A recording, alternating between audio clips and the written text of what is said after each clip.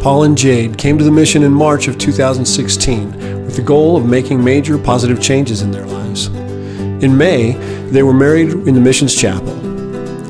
In July, Paul got a job, and they were able to buy a car and save some money for a place of their own.